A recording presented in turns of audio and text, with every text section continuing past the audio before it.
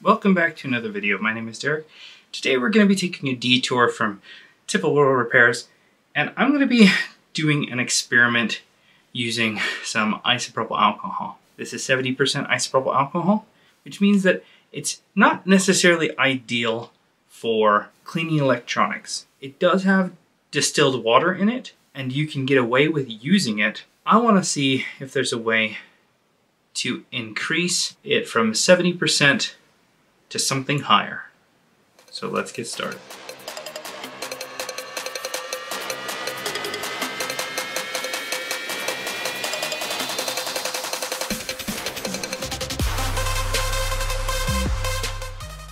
The process that I'm going to be using to do this is something that I've been wanting to try for a while.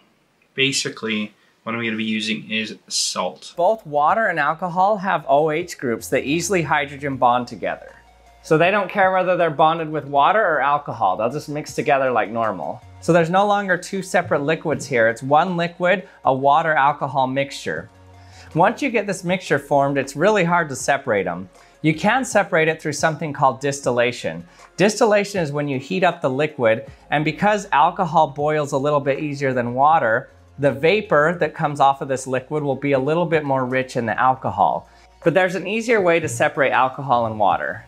You can just add some salt. In order for this to work, you need a lot of salt. You have to add around 28 grams per 125 milliliters of water. Now, I've only seen this done. I haven't actually done it myself. So today we're going to do it and see what the results are. Let's get started. All right, so I've got some 70% isopropyl alcohol. It's got a 70% concentrate, and the inactive ingredient is purified water. And today I want to find out if we can get this percentage higher. I'm going to borrow one of my wife's flower vases, and let's take off the lid. Let's pop off the seal just like that, and let's pour this in. And we're going to see today if we can separate the water from the alcohol. Now, I've seen a lot of people do this online. However, whenever they do it, they're always adding, for some reason, maybe there's a reason for it, some additional water. They're not just going with the 30% that's there. Maybe there's a reason for it, but I'm going to figure this out. So, and the way we're going to split this is using salt. What's needed is 28 grams per 125 milliliters of water. This contains 473 milliliters, and doing some quick math, that brings the water content to 142 milliliters. So doing some quick calculations, 28 grams per 125 milliliters, we find out that in order to get the right ratio of salt to 142 milliliters, we need approximately 32 grams of salt. 32 grams of salt is just over 5 teaspoons of salt. In fact, 5 1/3, 5.3 teaspoons. Here I've got a teaspoon, and we're going to measure out 5 1/3 roughly of this. We're going to try to get as precise as we can. So let's pop this guy open, and we'll pour out. There's one. We'll drop that in there. And there's two. Put that in there. Measure out a third one. Put that in there. There's a fourth one. Cut off the top. Put that in there. And for a fifth one, it's quite a bit of salt. And we'll fill this up about a third of the way, roughly. And pour that in there as well. So now at the bottom, we have got all the salt that we need, roughly 32 grams of salt. All right, and now to not make a mess, I'll set this aside, collecting it on a paper so I didn't get it all over my desk. And let's stir this up and do this for a few minutes until the salt is all the way dissolved. And we're getting somewhere. Let's see what that looks like right now.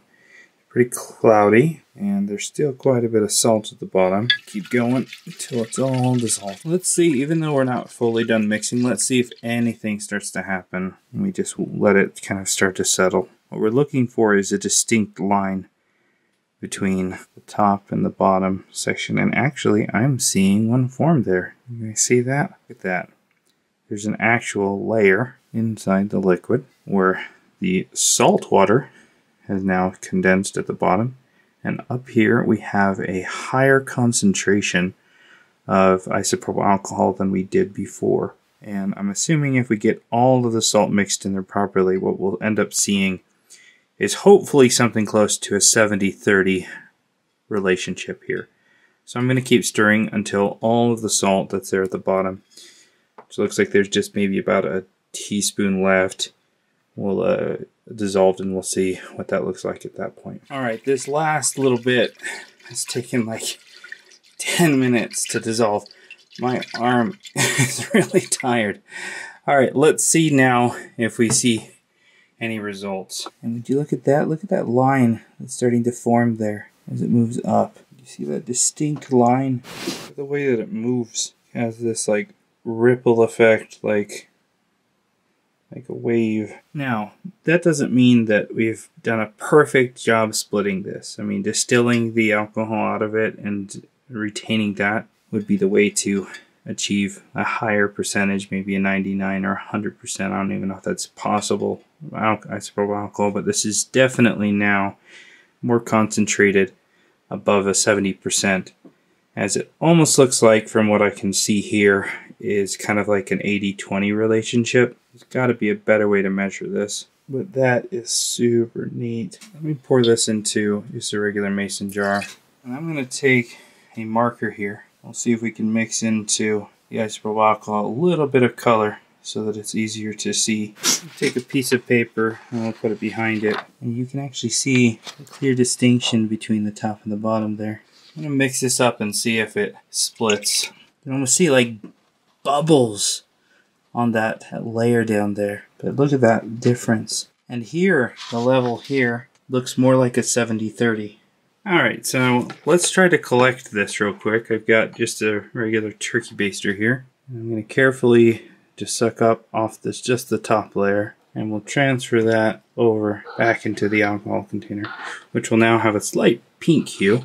That's okay. We'll carefully suck up some more off the top, trying not to agitate the liquid, and we'll push that in. I'm sure my wife is loving that I'm using her flower vases for this, but let me go ahead and pour what I hope is the rest. Just guessing. It's definitely not. Fill that up close to the top there. I think I've got a lot of the water here, but I'm going to see if we get some separation in this one. There is a clear level definitely forming right here as it moves up. It's hard to see because it's in line with... It's hard to see because it's it's kind of in line with the lines here. We'll let this settle for a few minutes. Now it's subtle, but there's definitely a difference in color between these, basically this line and below. And now that it's been a few minutes and I'm not seeing that line move at all, I'm going to go ahead and empty out a little bit more from the top. Now let's see if I can empty the rest of this into there. And we can. So there's definitely something happening here with like almost like a lava lamp effect. That looks really cool. Look at that. Watching it kind of settle out, like the droplets bounce up and down. That's pretty cool looking. As this settles, I'm going to be able to extract even more out of it, leaving basically just the salt water behind. So let's go ahead and extract some more carefully. Pour that in, we'll pour that in. I'm just going to keep doing this until we get down to the last little bit. I've got about a ½ inch left in there. Carefully try to extract it as well. Stir that up. I want to see what happens now. Kind of like bubbles forming on that layer. We'll go in for a little bit more. I think that's as close as I want to get without the risk of sucking up more water, or any water really. And looking at the bottom of this, there is no distinct line or anything. I just have a slightly pink bottle of isopropyl alcohol. So now we have a higher concentrate of isopropyl alcohol than 70. Not exactly sure what it is, but one of the experiments that I want to run is I want to see if there is any salt deposit left in the alcohol. So I'm going to let this settle a little bit more. I'm going to try to extract it, and then I'm going to heat it up and see if we've got any salt left in it. As it evaporates, it'll leave behind the salt. Alright, so now I'm just going to try to grab just a little bit off the top here, and we'll put it on the spoon here. This is just for science. Let me get out my hot air gun. We'll turn it up to the hottest it can go, and I'm going to try to boil the alcohol. And I want to see if there's any salt deposits left behind. Oh, look at that sizzle. So it definitely left behind some residue. So I just went and picked up a water filter. I remember seeing a YouTube video of someone demonstrating how you could basically filter things. I think they did some Listerine, some Mountain Dew, some other things, and it was able to... But it took the green out. Yeah, it's clear. Zero water takes the green out of Listerine. That's your new campaign. It's like the Listerine, for example. It took out all the color, but the alcohol stayed. So I'm hoping that I can extract whatever remnants of salt are left behind by taking this apart. There's that. Let's get out our filter. Let's peel that off. Screw this in nice and tight. I want to see as well, can it get rid of the little pink hue that this has? So let's go ahead and pour this in and see what happens. This is just for educational purposes only. And goes the pink. And now we wait. Oh, and out of the bottom already, it's flowing some very clear liquid. I'll let that slowly fill up. And look at it come out of there. Making some fun waves in there. There's still a very small amount left coming out. I'll let that fully filter out. Alright, we're down to the last few drops there. So that's probably good enough for now. But would you look at how clear that got. No more color. Alright, we're going to try the spoon test again. Let's heat it on up and see what happens. Wow, it's all gone and there's no residue at all. That's amazing. So I'm going to extract a little bit of alcohol in here. I'd like to rinse out any of the old alcohol in here. And I'm gonna use this as kind of like a funnel.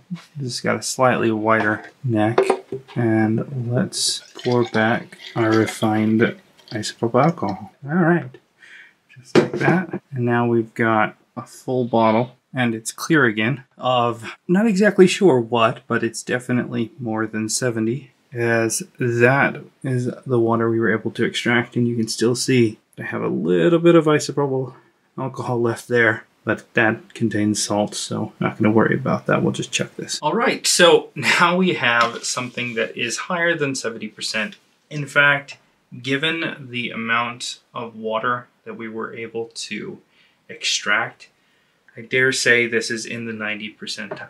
I'm also really glad that I decided to test whether or not when it evaporates if I'm going to have salt left behind, because sure enough, salt dissolves in alcohol and stays in the alcohol as well.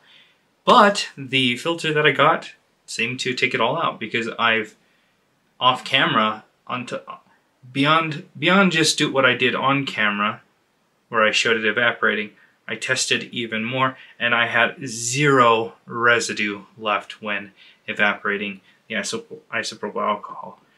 Which means, although I probably still have some water in there, I don't have salt, and I definitely have more isopropyl alcohol. So let me know what you think in the comments below. Did you enjoy this? I sure did. And now I have a way to relatively quickly get a higher concentrate of isopropyl alcohol so that I can clean my electronics without worrying about there being too much water. Maybe this was a waste of time, who knows. Thanks a ton for watching, we'll see you in the next video.